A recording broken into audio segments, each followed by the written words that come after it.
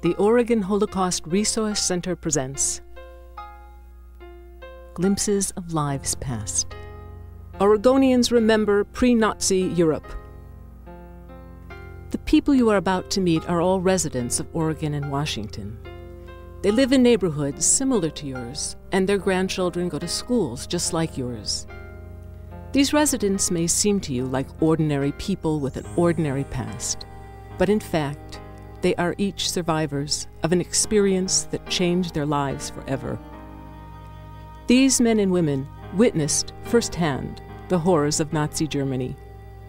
They were persecuted and uprooted from their homes because they were Jewish. They lost friends, families, and their own freedom, yet they somehow survived. Only they can tell us what it was really like to live through one of the worst episodes of the 20th century. I still have love in my heart and hope, believe in God, and believe in goodness and the goodness of people, and try not to fight hatred with hatred, violence with violence. Where does it end? America is their home now, but it wasn't always so. These witnesses were born all across Europe. They were united in their Jewish heritage, but lived very different lives. Some came from big cosmopolitan cities like Vienna and Berlin. Others came from small rural communities in Poland and Hungary. A few enjoyed comfortable lives and were part of the political, cultural, and social world of their communities. Others had just enough for food and shelter. Growing up in Vienna was really lots of fun. We had lots of music, theater. When I first started ice skating and skiing, I thought it was just wonderful. And Vienna is surrounded by beautiful woods, very similar to Portland. When I think back, we had a very good life. I was born in the island of Rhodes, which at that time belonged to Italy. Therefore, I was an Italian citizen, and so was my family. My parents, grandparents, everybody at home spoke Spanish. Imagine from hundreds and hundreds of years before, probably about 450 years or so, they kept their language because they never assimilated or integrated with other people. So really we were self-contained, everyone, so that the traditions, everything was kept intact through all those generations. We lived next door to each other in an area, I would say, of about 30, 40 blocks. And I was born in a little town in Germany called Freien-Ohl, in the recreational part of the Ruhr River. Well, I lived in this great big wonderful house with my parents and my grandparents and a household help and of course my brother. Had a wonderful family life. I remember very happy times, walks in the woods on Sunday afternoons as it was customary during that time, meeting all our friends and playmates and so on, the village priest and some nuns perhaps with whom we were all very, very friendly. And things were really quite, I would almost say, idyllic as far as my early childhood is concerned. The Jewish people in the city of Salonika, they live in Jewish ghetto-type sections. We spoke Greek in the street and Ladino, Spanish at home in the neighborhood. So the one that I used to live, it was Baron Hirsch. This was the name of the neighborhood. There was just like one main street. We had everything in the little street. It was approximately 3 blocks long, and we had everything you can name it in the street. So we kept pretty much to ourselves. We had practically everything we needed, but we were not rich. I mean, we couldn't afford, trips or luxury items, just enough to survive.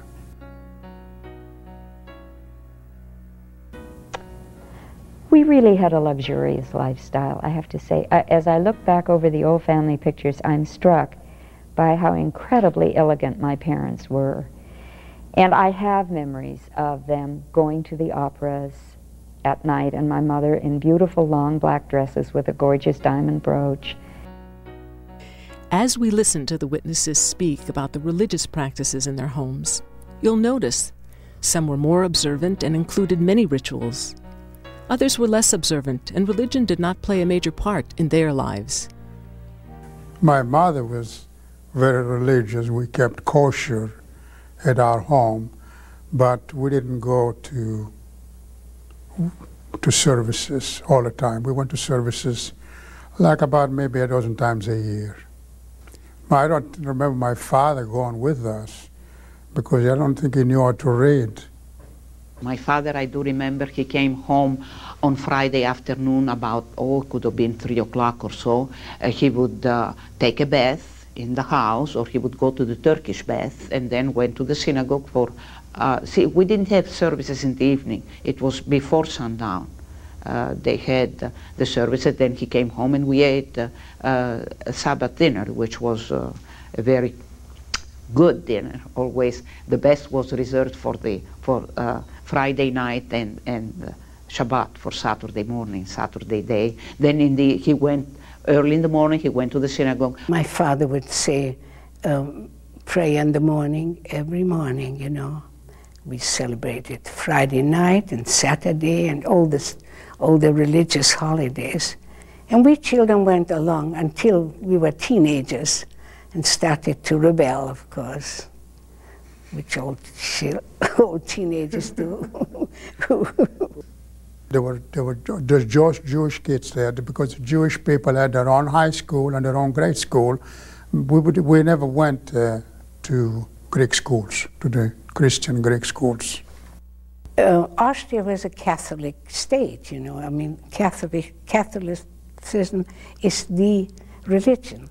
And the children were, in the morning, they were saying, we had, of course, a picture of the Madonna, and Jesus Christ was in every schoolroom hanging. And then the children, always in the morning, they had to say the prayers. And we Jewish children, they told us to just stay and hold our head down. But still, I never had any feeling that we are different, you know, accepted your God, my God, you know. I never had that feeling. When Hitler became chancellor in 1933, the German Jews very quickly saw changes in their daily lives. Special laws called the Nuremberg Laws gradually stripped the Jews of their rights. Then the first real memory I have of that I was different was that we lived in an apartment building in Berlin, and when you walked down the stairs one morning, I saw posted a very large poster with a huge picture of a very ugly person with a huge hook nose, and he was holding a gun that was smoking. And on the ground below him was a heroic type of young person in a uniform with a swastika on his arm, and the big caption above it, so I guess I was old enough to read, said, "I killed him because I am a Jew." Young German Jews immediately felt the impact of Nazism in the schools. Very often their teachers would ignore them, and their classmates would bully them. Later, no Jewish students were allowed to attend German public schools. A new teacher came to my class. He opened the door and took my books and put me at the very last row in the classroom where there were empty rows. And from then on, I couldn't participate in the class at all. If he asked a question and I would raise my hand and nobody else would, he just totally ignored me like I wasn't there. In order to provide an alternative education for their children, parents sent them to Jewish day schools or to newly formed Jewish boarding schools. In such a protected setting, the Jewish children were spared, if only temporarily, from the harsh reality of Nazi Germany. I had a teacher who came to school in his Nazi uniform, in his brown shirt. And the minute he found out I was Jewish, he made me sit by myself. And again, I said to my parents, I can't go anymore. So my mother called this school in Kobe. It was a Jewish school, and we didn't suffer. And nobody told us anything. It was just wonderful. I really had a good time there. Very happy time. It was just a wonderful atmosphere. And we lived a very Jewish life there. We were so isolated from what was going on in the rest of Germany. It was like we were in a in a little island. The first time I came home, my first thought was, oh, I'll have to run over to Maria and tell her all about what's happening in school. And I came to her door, and her mother said, you can't come in. That hit me very hard, because this girl and I had been together, you know, since I can remember. And I considered her my closest friend. But I was a good swimmer when I was a child, very early, and so swimming was a big thing with me. And it was a place where I had learned how to swim, and a place where in the summertime I went almost every single day. The man who took the tickets, I remember, he was someone I'd always known. And when I came and he knew me, he said, Sousa, I can't let you in. They won't let Jews come into this pool anymore. And I can remember looking around, you know, at the opening and seeing my friends inside and realizing that I couldn't go in. And I turned around and I walked back home again, and my mother was home and Detta was there, and I told them what had happened. And it was a moment when I realized that my mother was so upset. I'm upset because I think about how upset my mother must have been. I mean, how upset you must be when you see your child come home and say, I couldn't go because I'm Jewish or I'm black or, you know, whatever. Austria was the first country to be annexed by Nazi Germany. It was called the Anschluss and took place in March 1938. The Jews of Austria now were subjected to the same discrimination laws as were the German Jews. As a matter of fact, I distinctly remember before the Anschluss, you know, there was a strong Austrian party, and they painted slogans on the sidewalks, you know, and then they rounded up people, old people, women, children, and made them come down and scrape those slogans off the sidewalk, you know, with toothbrushes. And I mean, they stood around there, you know, laughing and making jokes, or even tossing water upon the people. The degradation, the humiliation, you know, people like college professors, you know, were taken down to wipe off those, or scrape off those slogans. 8 months later, on the night of November 9, 1938, organized riots known as Kristallnacht took place all over Germany and Austria. Synagogues were set afire, Jewish store windows were smashed, and many Jewish men were arrested and taken to concentration camps. Within a few weeks or months, most of them were released. But the terror they experienced there was enough for them to realize that there was no future for the Jews in Germany or Austria. November 10th actually, 1938, Kristallnacht. When we were sitting at breakfast in the morning, children and teachers, all of a sudden we were told to line up, and here were these brown shirts again, and they ordered us to pick up any rocks that we could and smash the windows of our own school. And if you didn't do it, you know, they'd hold some kind of a knife or a gun or something to your head, regardless whether you're a child or not, and they made you do it. Well, Kristallnacht was a very frightening experience. I mean, the mobs just moved through the streets. They just broke those windows, looted the stores, and it was extremely frightening, you know. They torched our synagogue, they torched our temples. As a matter of fact, I remember I did a stupid thing when I think about it now. My father-in-law used to be a hunter. He used to go hunting, and he had a hunting rifle there in his apartment. And then a group of Nazis came up there asking for weapons. And I didn't know about this rifle. And after they left, I don't know what possessed me. I took that rifle and ran after them to give him the rifle.